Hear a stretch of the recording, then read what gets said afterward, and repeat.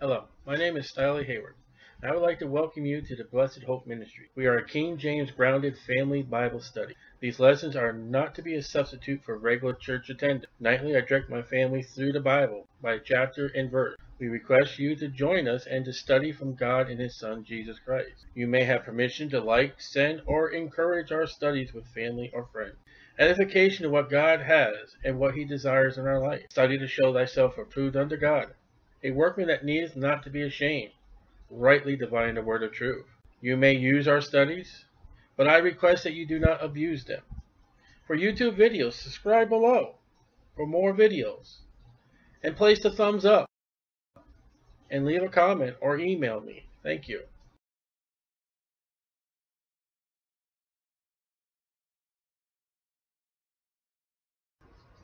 Leviticus chapter 15. And the Lord spake unto Moses and to Aaron, saying, Speak unto the children of Israel, and say unto them, When any man has a running issue, it's a pussy, unhealed wound out of his flesh. Because of his issue, he is unclean. So for the Jew, not only is a wound just a wound, but it's also, according to the law, you're unclean. Whether you're bleeding or you're pussy. And this shall be his uncleanness in his issue. Whether the flesh run with his issue, or his flesh be stopped from his issue, it is his uncleanness. That thing's running, you're unclean. If it stopped running, you're still unclean. So there are places that he could keep the secret, and he would not report it to the priest. And yet God says, okay, you may have covered it up, but in my eyes, you're still unclean. Every bed, rest, wherein he lieth that has the issue is unclean.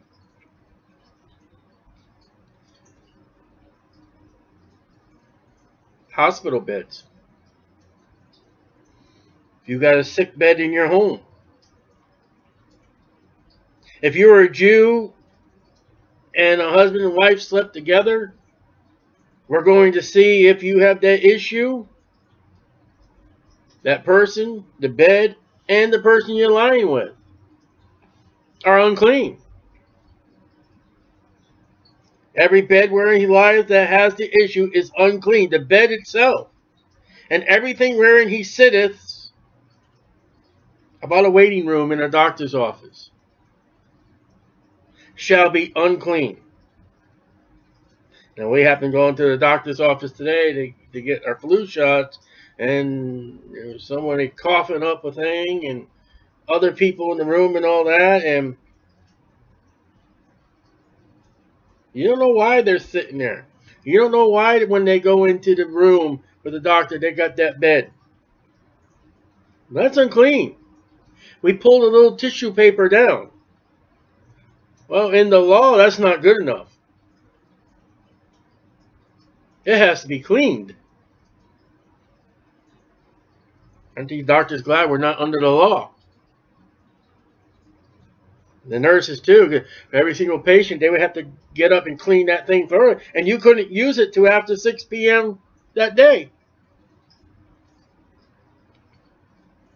And whosoever touches his bed, so you lie with it, you touch it, you visit the bed as a doctor's office or a hospital, shall wash his clothes and bathe himself in water and be unclean unto the even 6 p.m. So you got to put your clothes in the wash machine, and you got to get in the tub. Bathe. Now, we didn't see bathe in 13 and 14. But we see bathe now. 13 and 14 says you should wash. And he that sitteth on anything wherein he is sat, that has the issue, a waiting room, chairs,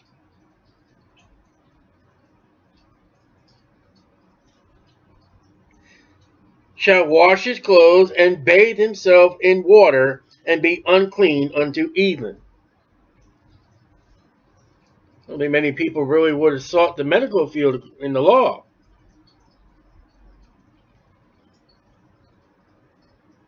And whosoever touches his flesh of him that hath the issue shall wash his clothes and bathe himself in water and be unclean unto the even. So what do you do under the law? A mother who has a son who's gone out and cut himself. I don't know if he had bikes back then, but I've had some very interesting boo-boos as a young child that matches what we're reading here. And going into my mom and sat down on the seat while she got the mending material and got the iodine to burn, I think, just to do that. But not only as a child, if we were under the law, we're not under the law, we're under grace. I would be unclean, that chair would be unclean, and I made my mother unclean.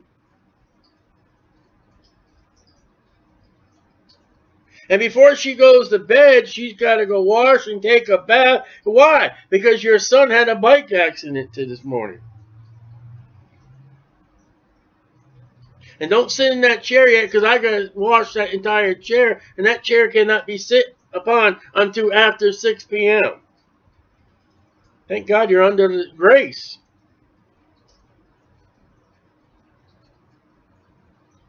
And if he that has the issue spit upon him that is clean, then he shall wash his clothes and bathe himself in water and be unclean unto the even. And it's remarkable. I heard a preacher one time say, he says, I'm a spitter. He says, when I get up and preach, my mouth saliva. And he says, if I would have one of these unclean, the flesh or blood or something like that, he said, I'd be making a congregation in the front row unclean. Aren't you glad we're under grace? And what saddle for a horse? I don't know why saddle is chosen out of all the things in the world. Whosoever he rideth upon that has the issue shall be unclean. Now we're traveling. We're not in the doctor's office. We're not in the hospital. We're going for somewhere. And whosoever touches anything that was under him shall be unclean until the even. And I don't know, other than chairs and other than a saddle, something that is under this guy. Floor? I don't know. And he that bears any of those things which shall wash his clothes and bathe himself in water and be unclean unto the even. And whosoever he touches, not you touching him now, which you already read. If you got a cut and you with your hands help that person, you are unclean by you touching him. But if he were to touch you, whosoever he touches that has the issue. So you're on a bus or a subway and you're walking down the subway and you got to touch people. You got to thong people like they did with Jesus. And we're coming to an episode here where a woman touches Jesus and Jesus says, who touched me? And Peter says, Lord, they're throgging us. Their elbow just got one in the eyeball. And if any of those people match what we're reading right now throughout the entire life of the Old Testament law, look how many people you're getting unclean, and how many people know that you may be under the Leviticus 15, and they don't go wash, and they don't go bathe. They don't know. Then that's the ignorance of the law. I didn't know that guy was like that. But when you come to find out, then you're to be. Whosoever he touches that has the issue, and has not rinsed his hands in water, he shall wash his clothes and bathe himself in water and be unclean even. So here's one little thing here. You've been touched by the man that's unclean. Go wash your hands. That's what it says. If he has not rinsed his hands in water, then he shall wash his clothes, and he shall bathe himself. So if you find, oh, that guy's unclean, wash my hands under. Okay, and I'm done. But if you didn't wash your hands, you got to put your clothes in the wash machine, and you got to jump in the tub.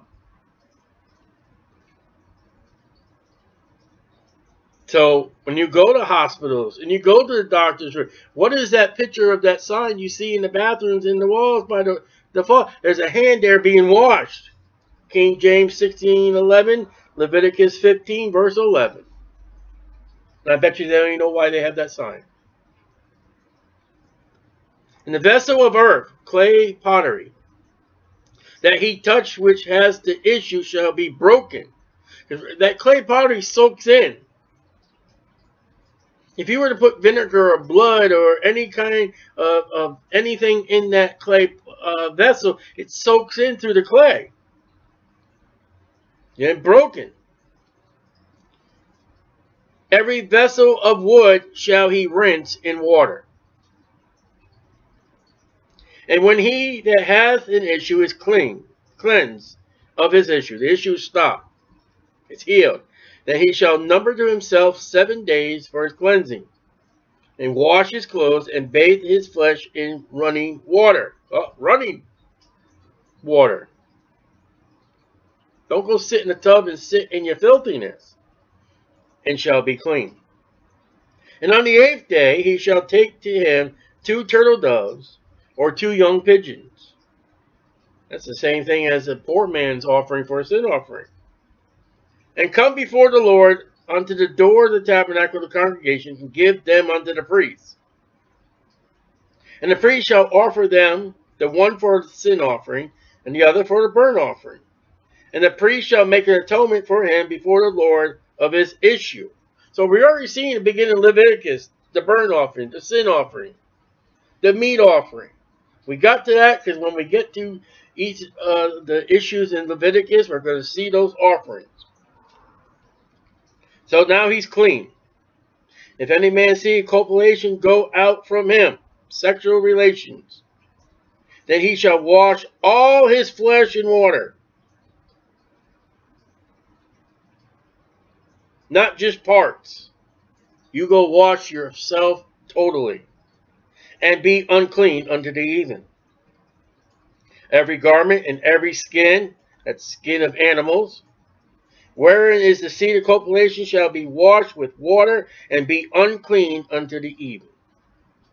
And the woman also with whom the man shall lie with seed of copulation, they shall both bathe themselves in water, and be unclean unto the even.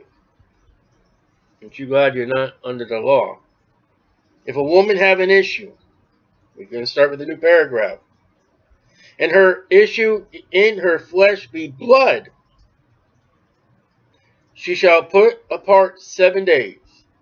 And whosoever touches her shall be unclean unto the even. Everything that she lieth upon in her separation shall be unclean. Everything also that she sitteth upon shall be unclean. Whosoever touches her bed shall wash his clothes, and bathe himself in water, and be unclean unto the even. Whosoever touches anything that she sat upon shall wash his clothes, and bathe himself in water, and be unclean unto the even. If it be on her bed, the blood, or on anything whereupon she sitteth, when he touches it, and I don't think it's just the blood, I think it's the bed and whatever she sits on, he shall be unclean unto the even. If any man lie with her at all, and her flowers, so we're talking about the woman's time of the month. And I forget which island group the missionary knew. There are places in the world where they have huts and places where the women, you go there. You're not going to soil your husband and your family. They stick to the Bible. All the bed wherein he lieth shall be unclean. So aren't you glad you're not under the law today? Because if you have your cycle, which is normal, every woman who's normal has her cycle, and now your husband's just laying over the side of the bed next to you, and you can roll him and say, honey, you're unclean. Get in the tub, wash those clothes. If a woman has an issue of her blood many days out of the time of her separation, or if it run beyond the time of her separation, all the days of the issue of her uncleanness shall be as the days of her separation. She shall be unclean. Every bed whereupon she layeth, all the days of her issue shall be unto her as the bed of separation. And whatsoever she sitteth upon shall be unclean as the uncleanness of her separation. And whosoever touches those things shall be unclean, shall wash his clothes, and bathe his flesh in water, and be unclean to the even. But if she cleanse of her issue, then she shall number to herself 7 days, and after that she shall be clean. And on the 8th day she shall take unto her 2 turtles, that be 2 turtle doves, not 2 turtles, the reptile, or 2 young pigeons, and bring them unto the priest to the door of the tabernacle of congregation. And the priest shall offer the one for a sin offering, and the other for a burnt offering. So we saw the same thing in Leviticus 12 for a woman who has passed blood in afterbirth for a child. Now here's a woman who's not pregnant. She's having her time of the month, and she's unclean. And we see again the sin offering. Mary, we know by having other children, we know that she had this time of the life, time of the month. And every month she had it, she was unclean. And would bring the offering. And then when she gave birth to her daughters and her sons, she was unclean. She would bring the offering. And the priest shall make an atonement for her before the Lord for the issue of her uncleanness. Thus shall ye separate the children of Israel from their uncleanness, that they die not in their uncleanness. It's kind of interesting. You mean if they were to die with the issue or with the time of the month, aren't you glad you're under grace? When they defile not my tabernacle that's among them. This is the law of him that has an issue, and of him whose seed goeth from him, and is defiled thereof, and of her that is sick of her flowers, more time than it should, and of him that has an issue, of the man, and of the woman, and of him that lieth with her, that is unclean.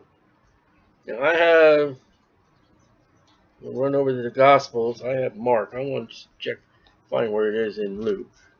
Luke is much better. I'm not saying Mark is bad. Let's see, Mark 5:24. I like the one in Luke about that woman. Yeah, Mark 24. It's gonna give me the cross reference to. Oh, Luke 8:41. There's only one reason why I want to run to Luke on this one. I don't know why. Luke 8:41. I think I said. Okay, Luke 8:41. Okay, Luke 8:41. And behold, there came a man named Jairus, and he was a ruler of the synagogue. And he fell down at Jesus' feet and besought him that he would come into his house. For he had one only daughter, about 12 years of age, and she lay a dying. But as he went, the people thronged him. You know, he's getting an elbow, he's getting in his ribs, a lot of people. And a woman having an issue of blood 12 years. That pretty much tells us that she is under Leviticus 15. She's bleeding. Now, we don't know if it's the time of month or she had but 12 years of bleeding. Luke, the medical doctor, says, which has spent all her living upon physicians, neither could be healed of any. Everybody touching her, examining her is getting unclean. Came behind him, Jesus, and touched the border of his garment. And immediately her issue of blood stopped. Medical doctor using big words. She finally stopped bleeding after 12 years. And Jesus said, who touched me? When all denied, Peter and they that were with him said, Master, the multitude is thronging thee, and pressed thee, and sayest thou, who touched me? And Jesus said, somebody has touched me, for I have perceived that virtue is gone out of me. And when the woman saw that she was not hid, she came trembling and falling down before him. Why would she be afraid? That's right. They're going to have to take a bath. They're all going to have to wash their clothes. I've been made out according to the law. And she declared unto him, Jesus, before all the people, for which cause she had touched him, and how she was healed immediately. And he said unto her, daughter, Jewish, under the law, be of good comfort. Thy faith has made thee whole. Go in peace. You ain't going to soil Jesus. Luke 8, 41 down to 48. And he didn't tell her, go to the priest like he did with the leprosy. Now, when you're running through Matthew, Mark, Luke, and John, Jesus said the law was up to John, was from Mount Sinai unto John the Baptist. And when you run from John the Baptist to the resurrection of Jesus Christ, you're in a period here, you don't know what's going on. People have faith to be healed. They have faith to cast devils out. They have faith to stop bleeding. Under the law, Jesus would now be unclean. But he's God. And when she touched him, instead of being unclean, she felt in her body that blood has stopped. I'm healed. While all these doctors who's looking at her have unclean. Every chair. We don't know if she was married. If she was married, guess what? Her husband would be clean also. Or she's a woman by the law, she's been completely separated and away from people. Like a leper. But she can be in the camp. And when she comes to Jesus, all that pastness is gone now. If she's married, she can go up to her husband and give him a hug and later on, what are you doing? I'm taking a bath. Why? What's that here running? It's the wash machine. Why? Because you hugged me. You made me unclean, woman. No, that's all done. That's I've been healed. I am healed. I am clean now. And I was supposed they would say, okay, we got to go down to the temple in a week and get the turtle doves or get the pigeons. Doesn't mention, just leaves it as the fact that Jesus said, hey, you're healed. Go in peace. Go in peace. That doesn't go to the temple. Go in peace. I have fulfilled your needs. I have made you clean, woman. Go in peace. And only Jesus can do that. If we were under the law today, you could not have a doctor's office. You could not have a hospital. Because everywhere where someone is bleeding has been, and there's motor vehicle accidents, and there's people who've been cut themselves, they've been shot, there've been all kinds of open wounds that causes the flow of body fluids. You could not have a hospital doctor's office because that chair right now and that bed is unclean. No one can use it till after 6 p.m. and it's got to be thoroughly washed. That doctor has to wash himself.